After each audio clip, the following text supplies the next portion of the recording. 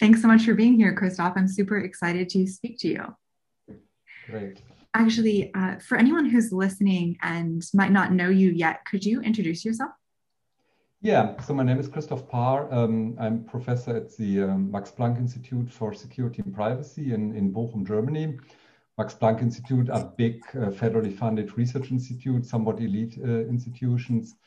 I'm also a research professor at the University of Massachusetts Amherst. And in total, I taught for 10 years in the US, all in Massachusetts. So I actually started my career at Worcester Polytechnic Institute in MA. And I also taught for about 3 years at UMass Amherst. So I spent a lot of time both in on the East Coast of the US and in Germany. Very cool. I think I'd love to kind of start at the beginning of your journey and ask you how you first got interested in cryptography. Yeah. This is a really great question. So I'm a trained engineer, electrical engineer. I got my PhD on a pretty tame topic, coding theory, applied coding theory in Germany. So that's related to communication engineering. And I like being a researcher, so enjoyed that. But I never, to be honest, I never got fully into this topic of coding or communication theory, right, with my heart, so to speak.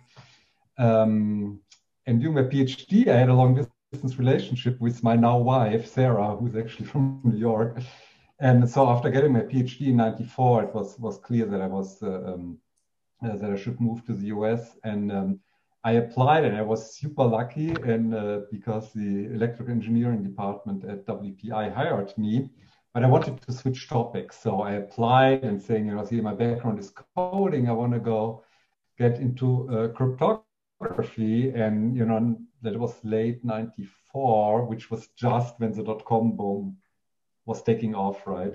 Mhm. And they had a very good perspective, which is very impressive looking back at WPI. So they took the gamble, said, let's hire Christof, right? Nice enough guy, doesn't have any research experience in cryptography, but this is going to be a hot topic. And again, I'm looking back 25 years later, it was very impressive that they had this foresight.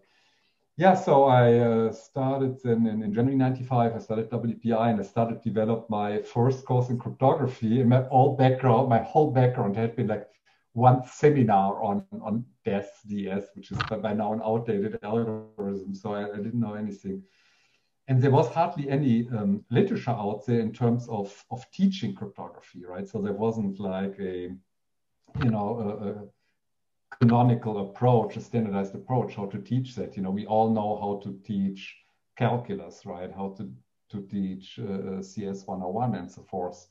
How to teach English writing or English literature. We know how to do that. I didn't know. I think very few people knew how to teach cryptography back then. Yeah, and the only pieces of literature that exist is Bruce Schneier's famous book, right? Applied Cryptography, which had come out a few years earlier, which is a great book and it was super helpful, but it's not a textbook, right? It's a collection of technical methods.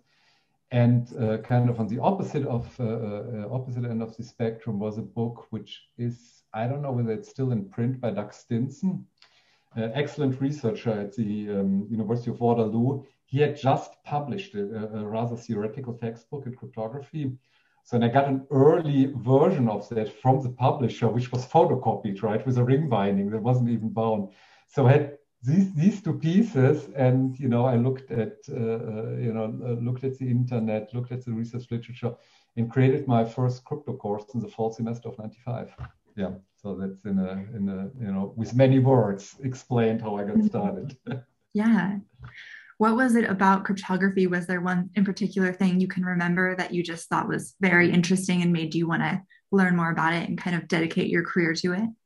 Yeah, that's a good point, right? I said before, I was never, I got, that emotionally excited or drawn into coding theory, the topic of my PhD. Mhm. What I think what fascinates me and many, many millions of other people worldwide is in cryptography, it's a secret code thing, right? So you have like this notion of spies and you want to hide something. And you have the notion of an opponent, right? So you try to hide something, and you also try you have always an opponent in your mind who tries to break that. So this is this competitive aspect in cryptography and in cybersecurity, which you don't have in I think in any other technical discipline. So, and I think I always found it fascinating, right? So it pulled me into it. I was toying around a little bit doing my PhD, so I was reading a little bit, but actually now that I think about it, I did talk with my PhD advisor about it. You know, couldn't I do more in cryptography? And he said, yeah, we all love cryptography. He said, you know, but I was more than halfway done. He said it would be a waste of time if you know switch to cryptography. So and again, I was you know, I was very fascinated by that, and the not only me, because then once I started offering the first graduate course at WPI, of course that was a special topic course, right? But because it's such an interesting topic, I never had problems finding students, so they were always very popular courses that I taught. Yeah. Yeah. I think it's the same for me. It's very interesting. And the idea of just that it's this industry that's kind of been in a war ever since it begun between the, you know, the code makers and the code breakers, and it's just ongoing. Exactly. Yeah, exactly. And even when I started, a lot of things weren't that clear. There was still this discussion, should we use secret algorithms, right? Which is a topic which actually I discussed in my first lecture of my YouTube videos, right? So our intuition is come up with your own code, right? With your own crypto system, right? The intuition is this is more secure, right? Because the opponents, the bad guys don't know about it, right? And again, when I started teaching crypto, that was not told. There was a common misperception. Many people in the industry even thought it's better to use secret algorithms, right? Which means unproven algorithms. So there was a lot of misconception out there back then. Yeah, I really want to get into that a little bit more. Sure. I think for anyone who is listening and doesn't know, could you give a definition of what is cryptography? Yeah. So cryptography by itself is you know, with crypto you can achieve a lot of security goals, which is pretty wishy-washy, right? What that means. The easiest way, and which is still often read, is saying cryptography is about hiding messages, right? The fancy term, the more formal term that we use is confidentiality. So you, for instance, you try to hide an email or PDF, right? So you try to encrypt that. It turns out that there are many other things you can do with cryptography. That's why I'm a little careful saying, you know, cryptography is not only about hiding messages. You can provide digital signatures, for instance, so you can prove that a message has not been tampered with, which is very important, right? If you think about e-commerce, for instance, you can prove that a message is coming from a certain person. Again, you know, if you think about digital contracts, it's important. We can even create cryptocurrencies with cryptography, right? So it's I don't know, it's not a universal tool, but it's a very versatile tool with which you can do many interesting applications, which typically have to do with the fact that you want to do security, and security means that some people have certain capabilities that other people don't have. Again, for instance, signing a digital contract, right? So if you have a crypto system that provides a signature, I can, for instance, sign a PDF file, and that becomes then a contract that can be used in real life. So it's always being able to do certain things that people that have cryptographic keys typically can do and other people cannot do. Mm-hmm. Right. It solves this kind of essential problem, especially on the internet, of two people are trying to communicate and they want to privately do that. You don't want other people to intercept your message or your credit card. But then, like you said, there are all these other use cases like digital signatures or now cryptocurrencies. Yeah, and I should also note, I think I've realized since working in kind of the cybersecurity fields that I think security or cryptographers view, they say crypto and they mean cryptography, but now a lot of people say crypto and they mean cryptocurrencies. So I'll just note, when we say crypto in the interview, we're talking about cryptography, but it's funny because it's a word that means two different things to people. Thanks for clarifying that. Yeah, on the upside, you know, this is the biggest crypto, the biggest and oldest cryptography conference is crypto. Actually, I'm wearing a t-shirt here from Crypto 2015, which had been at the campus of UC Santa Barbara since 1980, 1981, something like that. And I think prior to cryptocurrencies, we got 300, 400 people, and now, because of cryptocurrencies, suddenly this highly technical conference is swarmed with people from the financial sector. Yeah, that is really interesting. They just hear crypto and said, let's go there, right? It's a great conference, Wow. but I think it's probably I'm a little bit afraid it goes over the head of some people if you just have a cryptocurrency background. Yeah, that is so interesting. I have, friend, like I remember a few years ago when I started working in a security company and I learned about, like public keys, but then because of cryptocurrencies, I have friends who were learning about them and, they were never interested before, but now because of cryptocurrencies, it seems like more and more people are interested in cryptography itself too, which is very cool. Yeah, I like it too. I mean, it's good. Yeah, it's good for business. Yeah, if you're in cryptography. Yeah. So you already kind of touched on some examples, but I think for anyone who's listening, most people use cryptography every day, but we don't even realize it. It's kind of this thing in the background of our lives. It's very prevalent. You already gave a few examples, but could you give some more examples of, when do normal people use cryptography and how do we depend on it in our everyday lives? This is an excellent question, and I think the oldest mass application for cryptography is actually cell phones. So particularly there's this which is now being phased out as a GSM phone standard, which is also called 3G. That was the first mass application for cryptography where I'm getting my smartphone out, right? My beloved iPhone 8. So what they did early on, so we talked 1980s, the over-the-air communication between my cell phone and the base station was encrypted with algorithms, which are actually not terribly secure anymore, now 40 or 50 years later. So that is one application, and it's still, of course, a mobile phone communication is encrypted. Let's go through I'm going through my pockets here, right, of my jeans. So the other one, which dates back to the 1990s, which is true for most people, so this is my Prius key here, right? Mm-hmm. So we all know that when I push the button, it opens, and this is heavily protected by cryptography. What most people, and everybody thinks, okay, cryptography has to be secure, you want to prevent car theft. There is even a second crypto algorithm on board, which is active if I put that into the lock and I start the engine. The one is the keyless entry system. The other is the actual locking system for the engine. So these are two different crypto systems, and typically you actually have two chips on your modern car key, and they're kind of similar, typically symmetric cryptography. But so this is another everyday example. Here is my ATM card, right, of the local bank here in Western Massachusetts. We all see the chip on it, right? And now this is a brand new card which you can tap, right? And then you get this wireless connection, right, for making purchases.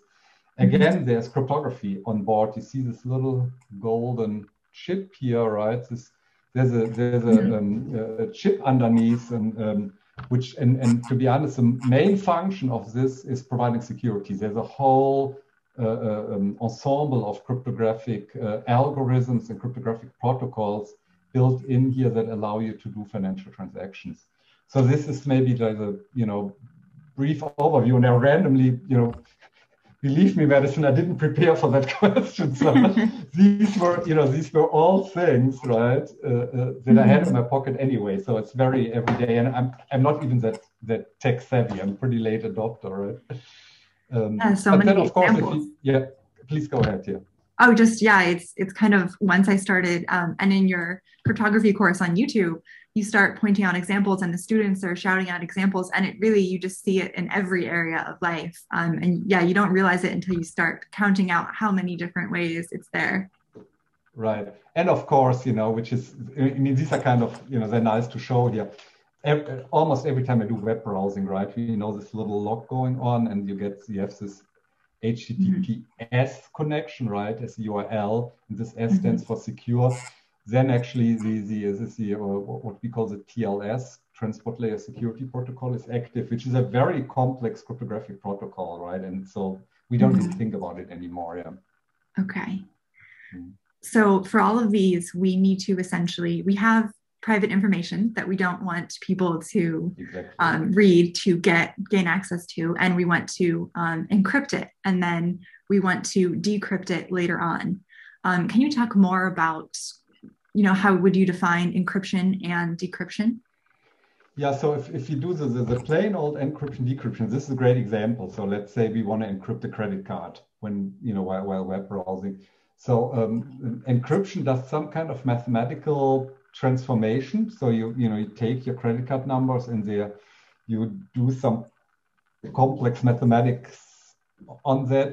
And part of this mathematics, you use a cryptographic key, right, which is another long number, right? And once we've done that, let's say your credit card or an email that are encrypted is turned into totally randomly looking ASCII characters. So if you look at an encrypted message, it doesn't make any sense, right? You can't infer anything from that. And then you can and then it's safe, so to speak, right? So you can send it over the internet, NSA can wiretap, the German NSA can wiretap, the Russians, the Chinese. If you use modern strong crypto algorithms, people cannot break that.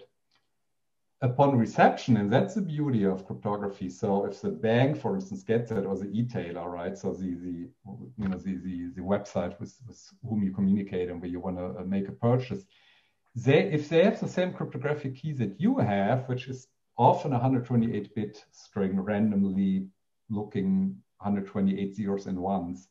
If they have the same 128 zeros and ones that you use for encryption, they can use a similar mathematical formula, which is the decryption algorithms, and you have to use the same 128 bits for that. And then voila, you get the original credit card number back, you get the original email back. So that's in a nutshell how cryptography works. And people like me and my colleagues in particular, who actually build crypto algorithms, they came up with very smart ways of how to do these mathematical transformations that you need for encrypting on the sender side and decryption on the receiver side. Mm-hmm. Right. We have these encryption and decryption algorithms that we use to do all this stuff. So for a long time, these cryptographic algorithms were private. Is that correct? Yeah, it's correct. And, I hinted on that when I started teaching about 25 years ago, there was still discussion on that, whether this is maybe the better way of doing it, right? Keeping secret algorithms, right? Mm-hmm. Right. Yeah. I was going to say, because you create these algorithms, and of course you don't want other people to know how they work, because then they can just break your encryption. That's our intuition, and the big insight is this is wrong, right? This is wrong, and it's and the reason of the argument why that is wrong is somewhat twisted, because what the basic problem with if you stick with this basic example, you want to encrypt a credit number, want to encrypt an email, it is hard or close to impossible to define. To find a way to prove that this mathematical transformation, this encryption, is really secure. So what's being done in practice is a very hands-on practical engineering type of approach, namely we come up with an encryption method or algorithm or whatever you want to call that, right? An encryption method, and you publish that, you make it public, and you hope that other people try to break that.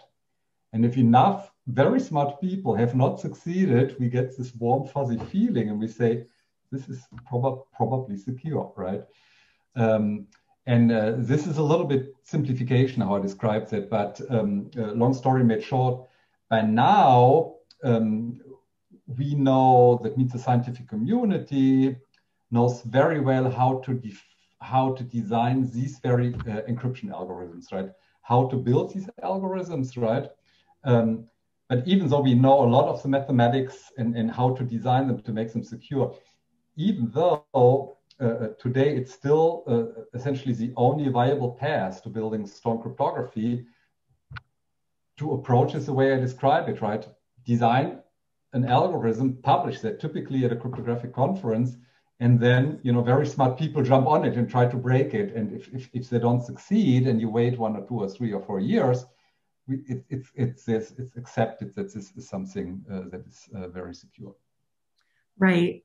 As a cryptographer, so you create a new cryptographic algorithm, but then you put it out there for experts to essentially try to break it over time. And then, so how can you tell if your algorithm is secure? Is it that less people can break it over time and it kind of stands the test of time? Yeah, exactly. It's a test of time thing. But again, this is a little bit of simplification because, for instance, we know often there's certain design principles. So we know like certain atomic elements that we can put in these algorithms, which have proven to be secure, which provide certain security levels on a small level. What happens in practice if people propose new algorithms is that we also have a whole ensemble, a whole collection of attack methods, attack algorithms. So these are mathematical methods that you can apply to crypto algorithm, old and new. This is the first thing that typically happens. So we have a set of standard attacks against algorithms. So let's look at a new algorithm and a new encryption method and let's see whether that can be broken. Okay. Makes sense. I want to shift more to talking about, so your kind of area is applied cryptography.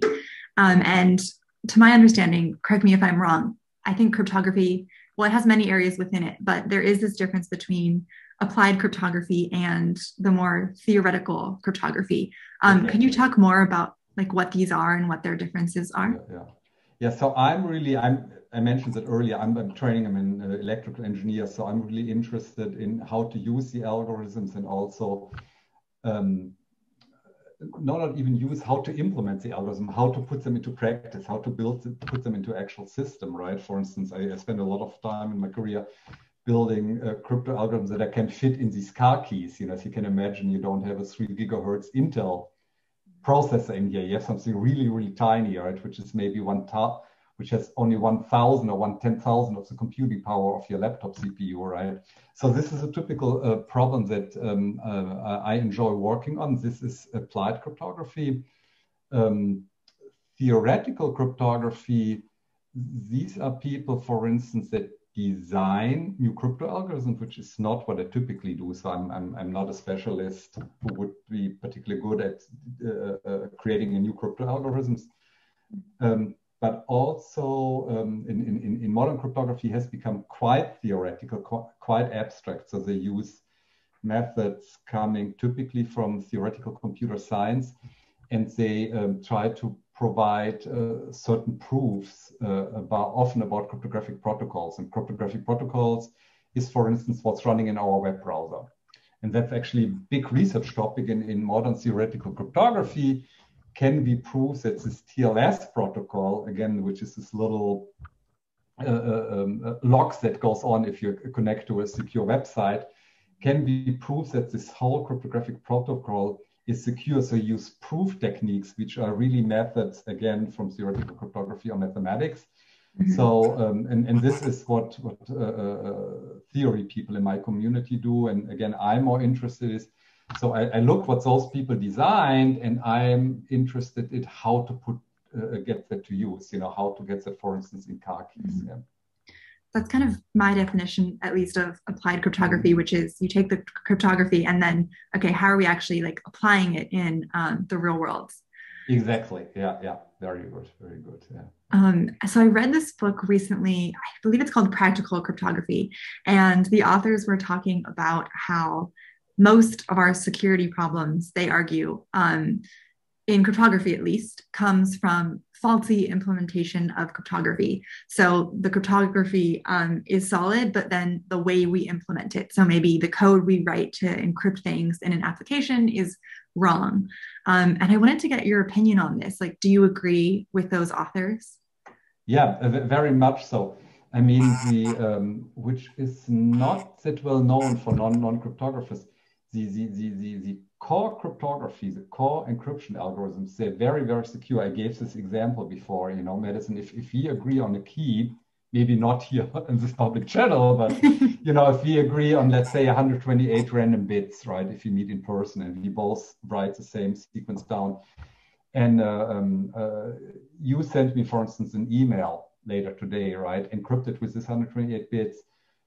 People, including very powerful intelligence agencies such as the NSA, will not be able to break that, right? If they wiretap.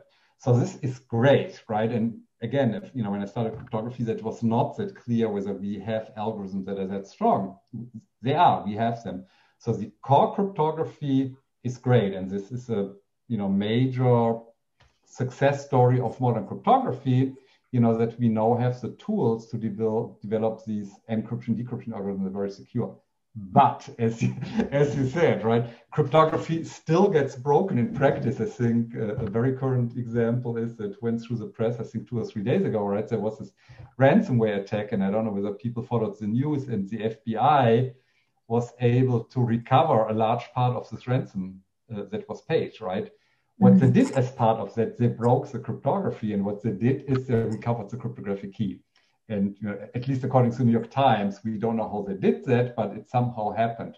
So we see cryptography can still be broken by not going after this core algorithm itself, but by other ways of doing that. And as you said, Madison, the one common approach is looking at the way how it is implemented, right? If people made mistakes there, or by stealing the cryptographic key, or a combination of that. Okay, so it could be faulty implementation or just getting access to the key, like you said.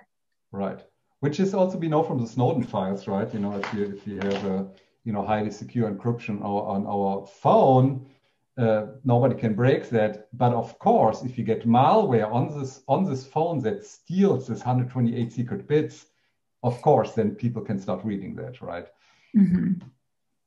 Why do you think we are so bad at properly implementing crypto? It's a lot of, it's very, the problems that you have with incorrectly implementing that are very, are not intuitive. So these are, and this notion of having an incorrect implementation that, for instance, that allows a crypto key to leak is very unique to cryptography, and it's not very intuitive, right? And it's also specific to cryptography. So I typically talk about that in one of my crypto lectures, right? Or if I teach industry courses, I give this example. The weird thing is what we are trained to, if you're coding people, right? If you're software people, what we are trained to do is to write code that is functionally correct, right? So we get some requirements that, this is for a code for application XYZ, some kind of app, right, on a smartphone. And then what we do, and we're pretty good at that as software engineers, as coders, we have a set of methods to test whether this function is actually achieved. So that meaning whether the software does actually what it's supposed to do, right? A new computer game or whatever. Give me any example will do. Now, this notion of having a secure implementation, what in the world is that, right? So, and the absurd situation that makes it can even make it somewhat bizarre is you can have an implementation which is perfectly fine functionally. So it does exactly what it's supposed to do, right? The computer game works on my app, right? Mm-hmm. Or even my crypto algorithm works perfectly fine. So my software, encryption software that encrypts my email works perfectly fine. Yet, due to certain properties in the software, the cryptographic key can be stolen. Mm-hmm. But this is not something that I would say comes natural to most people. Yeah, that makes sense. It is unintuitive and quite hard. Yeah. So in order to prevent that, and this is a whole messy game of modern cryptography, you have to look, how do people try to steal keys, right? What are the attack methods, if you wish, right? So now you have to look at the attack method. So, and how do I have to change my software implementation of my crypto algorithm so that attack A doesn't work, and so that attack B doesn't work, attack C doesn't work. And then there's always in the background, which makes cryptography so super hard. Will there be in 4 years, will there be a new attack method D, which we don't even know now, right? Which might be able to extract the key from the apps that I have running on my iPhone. Right. So every encryption algorithm that you might implement in an app, for example, you have to stay aware that later on it could become broken, possibly. Yeah. You said that, when you kind of first began, the cryptography wasn't as secure. And so would you say that it is becoming more and more secure, and it will in the future? Yeah, I would definitely say so. Again, so I think the core cryptographic algorithms that we have, that you, for instance, that are used for Bitcoin, right, that are used in the HTTPS protocol for the web browsing, right, that are used for hard disk encryption, right, this is also included in Microsoft products, for instance. They are super secure, right? So the common assumption in the scientific community, but also in governments, is all of the algorithms we use nowadays, they cannot be broken within the next few decades unless we get quantum computers, which is a different story. Once we get quantum computers, about half of the crypto algorithms we use nowadays can be broken. But let's ignore quantum computers because they don't exist, at least not large-scale quantum computers that you can use for breaking cryptography. So I would say this is a major triumph of the scientific community in the last 40 years, I would say, since people have been doing 45 years, since people have been seriously working on cryptography, since about for the last 20 years, since the year 2000, roughly speaking, this ensemble of very strong cryptographic primitives, that's what we call it, the fancy term for saying crypto methods, right? Cryptographic methods or crypto algorithms. They were conceived all, around in the last 20 years, 22 years, something like that. And they all seem incredibly secure from what we know today. My understanding of quantum computing and how it relates to cryptography is essentially that there is cryptography that right now would take computers thousands of years to break. But then with quantum computing, a quantum computer could break this cryptography in seconds. Is that right? It's right, but there is a little PS to that. If you if you look at any textbook, if you look in my course, in my YouTube course, I think within the first 15 minutes, I talk about this, that there are two major branches of cryptography, right? There is traditional cryptography, symmetric cryptography, and asymmetric cryptography, also called public key cryptography. And they're both used, in almost all applications, we need both symmetric algorithms and public key algorithms. Should we have quantum computers in, some people say maybe in 20 years? Essentially, the first type of algorithm, the traditional one, symmetric cryptography, cannot be broken with quantum computers. Again, I'm simplifying a little bit, but they essentially cannot be broken. On the other hand, the public key algorithms, which is stuff what you need, for instance, for digital signatures or exchanging cryptographic keys, they can totally be broken, right? So we have to, yeah. So that's what I'm saying about 50% of cryptography will be broken, which is terrible because almost all applications rely on both. But this sounds much more dramatic than it is. It's more or less an historic coincidences that can be broken because the only two basic mechanisms, namely factorization and discrete logarithm, and I don't want to bore the listeners what that is.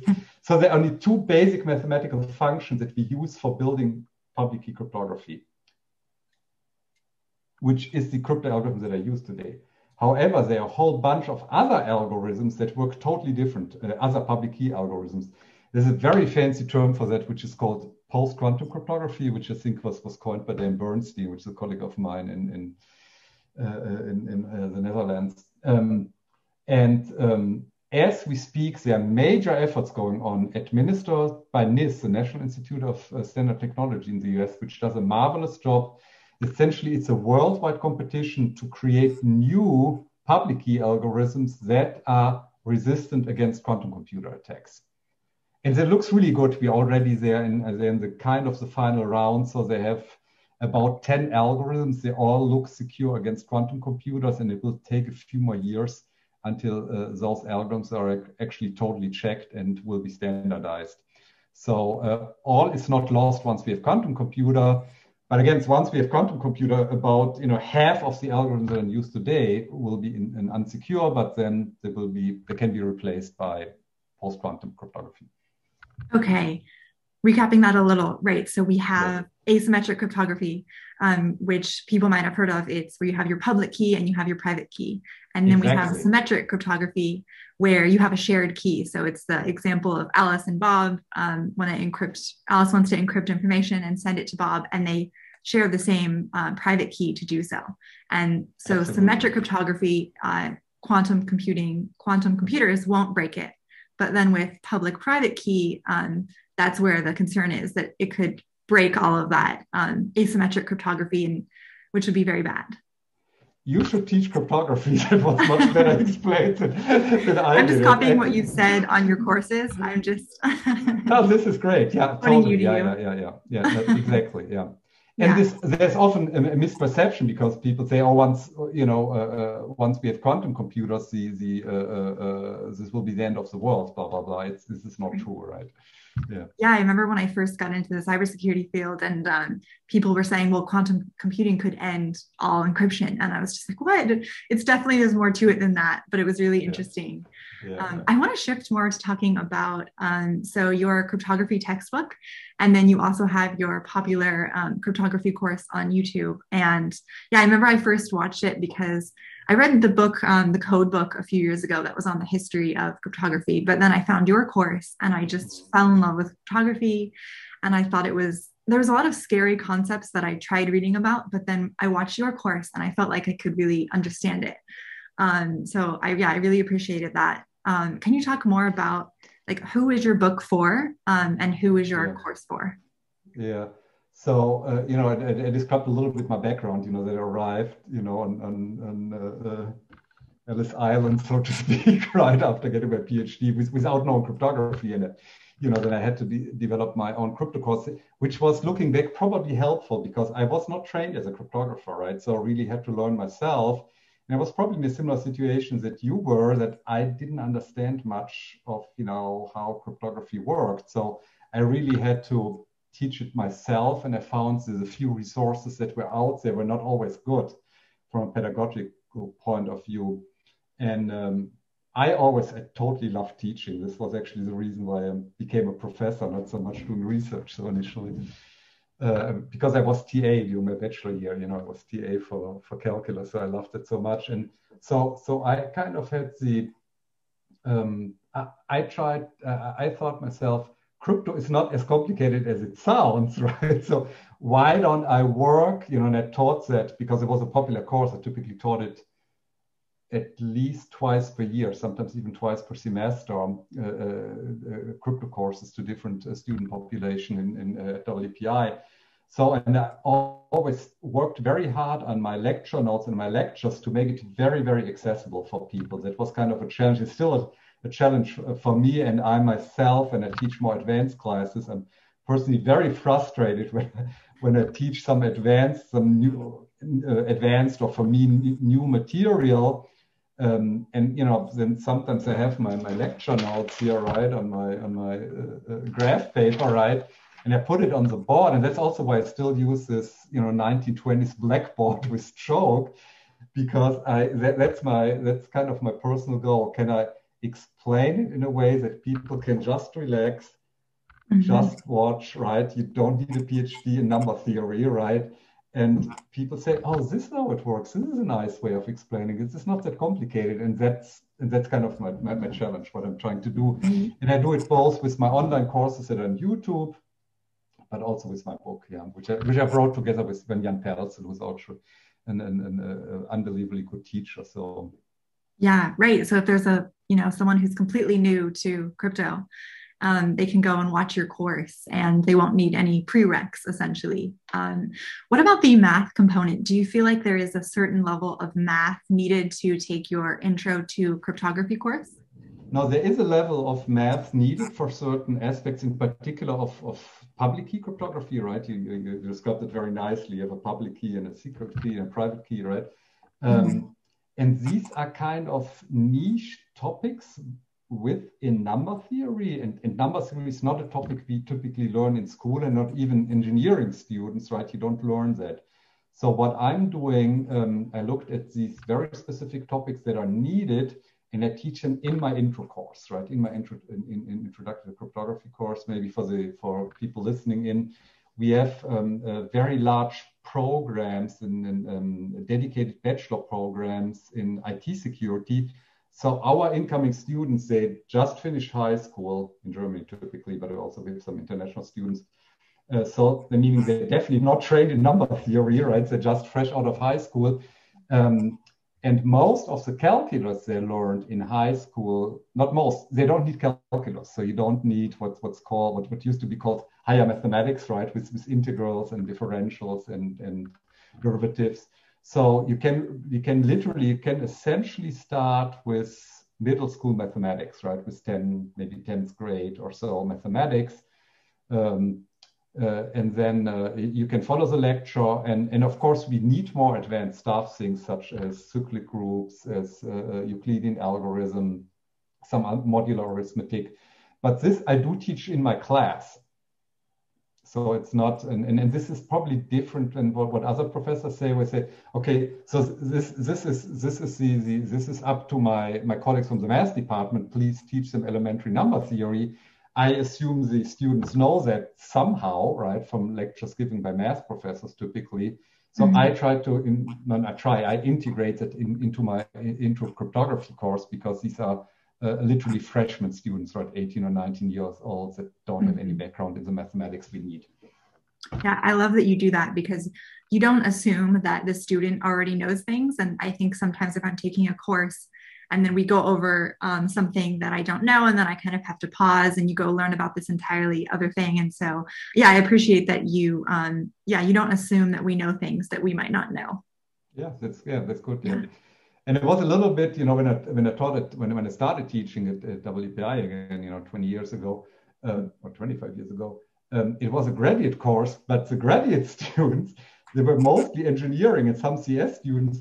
But even back then, they didn't have any background in number theory. So even for the graduate students, I had to teach them what cyclic groups are, which is, for instance, an important concept. So, yeah. Interesting. I want to shift a little bit more to talking about our view of security today. I know this year there's the encrypted chat app Signal, and it's received this large influx of users. Some people say that it only got a lot of downloads because Elon Musk tweeted about it, and other people say that like the actions of certain big tech has made some people more concerned about how our data is being used and how much access big tech has to our data. From what I know, historically, people don't really care about their own security. So we care about like what is convenient, what's the most convenient chat app to use that all of our friends are on. We don't really care who has our data. I think it seems to be shifting. I think generally I've noticed that people seem to care more about their own security. Have you been noticing this as well? I think so, because actually Signal is my favorite chat app. Traditionally, most people in Europe use WhatsApp, which is, I don't know, probably some of your listeners know that. But this is owned by Facebook, right? So there's some privacy concerns with that. Signal, do I have the Signal app here? Yeah, I can advertise Signal, I guess. Yeah. Right. Okay. So this is my Signal app here. So it works like most instant messengers, but once new people join that are already in my contacts, I get this small notification, right? And recently, I would say in the last 3 months, there's so many people that I know that in my iPhone address book joined Signal, which was definitely not the case a year ago. So people definitely get much more concerned. what you sketch is what we call privacy. So it's more like protecting our privacy, our private data, and people are definitely becoming more and more concerned about that. Yeah. So we said most people normally don't care about security. Maybe they do a little bit more now. How do you think we should get people to care more about their own security, or should they care? So the short answer is, yeah, definitely people should care about their security, right? The digital security, that is very important. That's an easy answer. The more difficult answer is, how do we get to that point? So if you look at the whole field of cybersecurity, we talked medicine, so we talked the last hour or so, we talked about cryptography, which is a very important part of cybersecurity, but there are many other parts to that. There's, for instance, software security, there's organizational security, there's hardware security, blah, blah, blah, blah, blah. And what I find a particular fascinating subfield of modern cybersecurity is usable security, which deals with the interaction of humans and security. I believe that came into existence in the 1990s when people started thinking about passwords. So what are strong passwords that are hard to guess, but also easy to memorize, which are some conflicting requirements.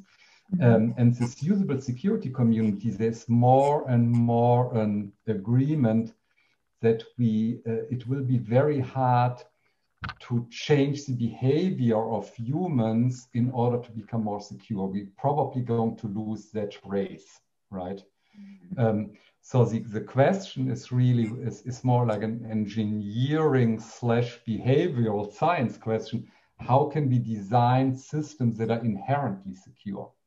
You touched on the instant messenger Signal, and WhatsApp is another one, and there are a whole bunch of other ones. There's Threema from Switzerland, which is also very good. So they work very well. They have this end-to-end encryption built in, meaning they have very strong cryptography. We don't even have to think about it, right? So there's no extra steps by the user needed. So, and I think this is probably somewhat of the silver bullet. So we have to design systems. You also do software engineering. So us as security or software engineers, we have to design digital systems that are inherently secure and that are also resilient against errors that are being made by the human users, because human users are going to make errors, right? Right. That makes sense. So your point is that we can't really change human behavior and get humans to act completely differently. So we need to focus on how can we design systems that are secure, where they don't have to do anything extra, or we don't have to change our behavior, essentially. Yeah. Within limits, of course. There's actually a fascinating story about in the United States about seatbelts in the 1960s. There were people that said, we will not be able to teach car drivers to put on seatbelts and stuff, right? But we were successful, right? Most people wear seatbelts. So within limits, we can probably teach people to pick strong passwords, for instance, right?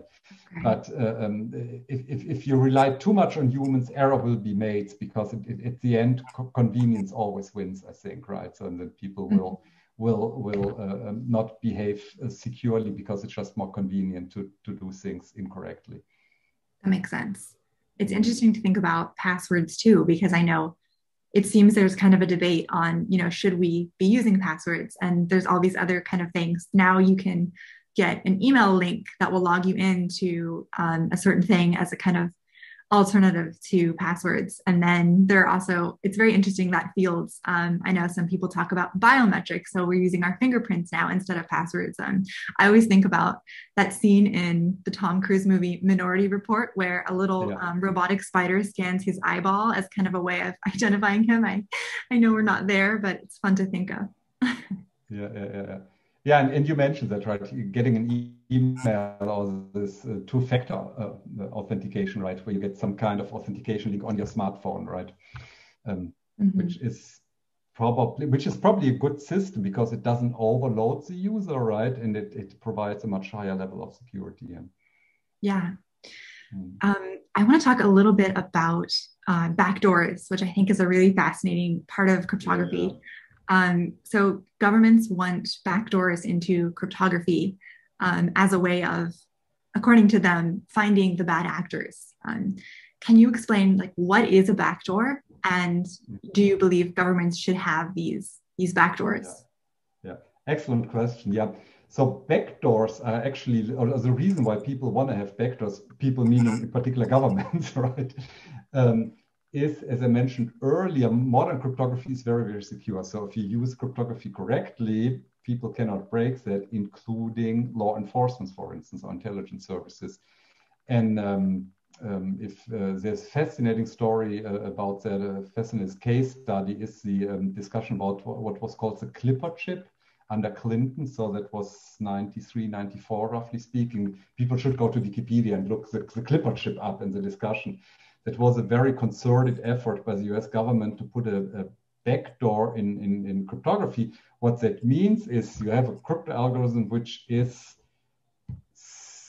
cannot be broken, generally speaking, but there is a backdoor built in. If you have some additional information, which is typically some additional cryptographic key, which is, for instance, held by a government, then the government can still read encrypted traffic, for instance.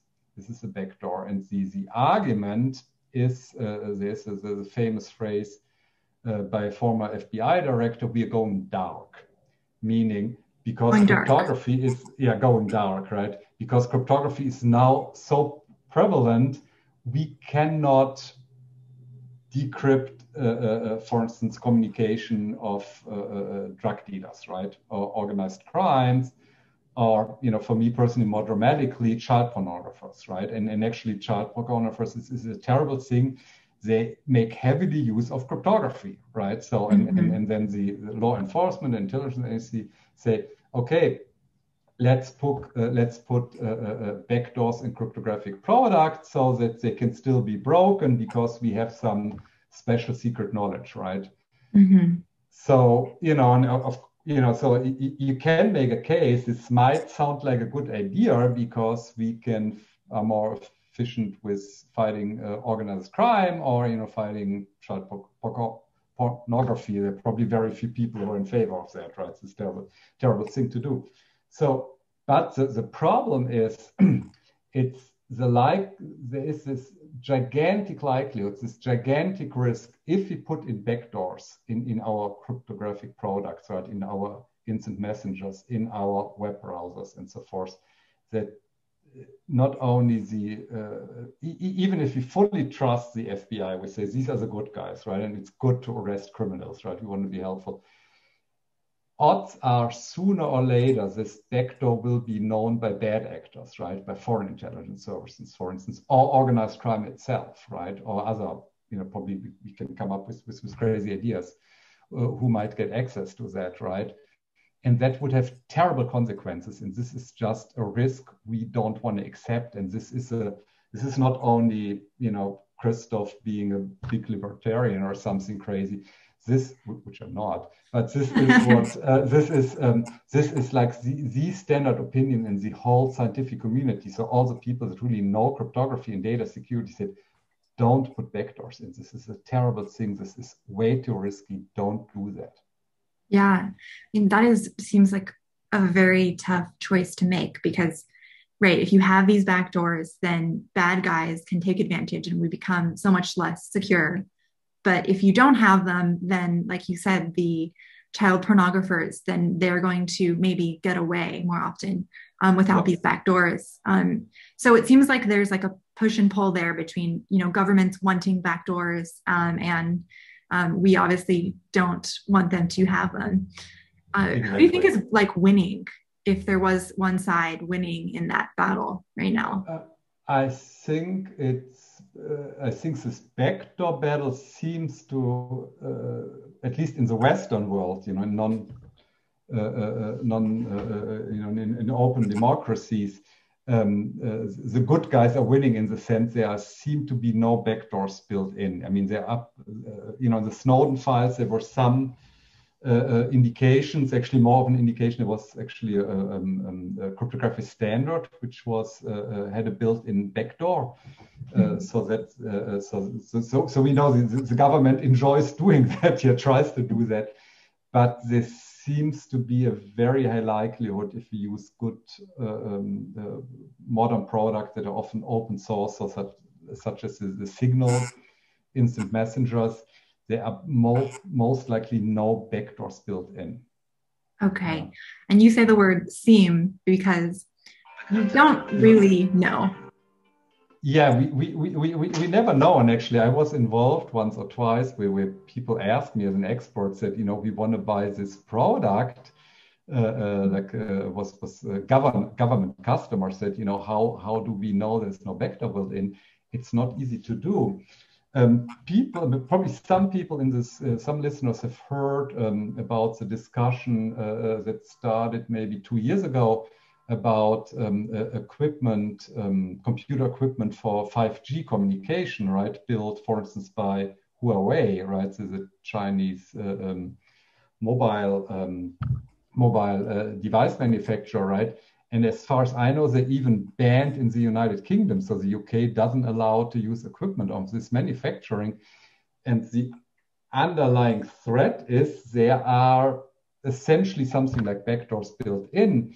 And if you look at something as mobile phone hardware, right, the base stations and all the back-end software, these are incredibly complex technical products, both in in hardware, but also in software. And even for Western governments, that's the UK, and UK is allegedly has very strong intelligence services. It's really hard to prove that a certain product is backdoor free. Okay. That's why I said it seemed. Yeah. Definitely. I want to shift topics a little bit, and I want to ask you if there's someone listening and they're really interested in cryptography, but they aren't sure, where should they get started? What would your advice be? That's a good point. So I think a good thing, you can start with my course, right? So we talked about it. It's very accessible, right? You need middle school math for that, so yeah. you get a basic idea. If you want to become more serious about it, it might not be a bad idea to get a degree in computer science. That to get a broader view. People should bear in mind, cryptography is a really cool thing. I love that. I've been working at it for 25 years and never regretted the choice, right? Getting into that field. But I mentioned that earlier in passing. So cryptography is only a puzzle piece in providing security, right? Typically, we don't want to have encryption. We want to have a secure messengers. We want to do secure web browsing, right? And then cryptography does play an important role, but there are many other aspects too in system in order to build a secure system. So just only learning cryptography is not sufficient. So we have to learn other aspects of modern cybersecurity too. Definitely. Yeah, I really recommend anyone who's listening to check out your course. I will link to it, but it is such an incredible kind of intro to cryptography course. And you go into a lot of this stuff and way more too. But yeah, I think that's a good place to wrap up. Christof, thank you so much for joining me. It was so fantastic to meet you and talk with you. Madison, thank you so much. This was, I give interviews once in a while, but this was definitely one of the most pleasant ones I ever had. Thank you so much. Very interesting talking to you. Thank you.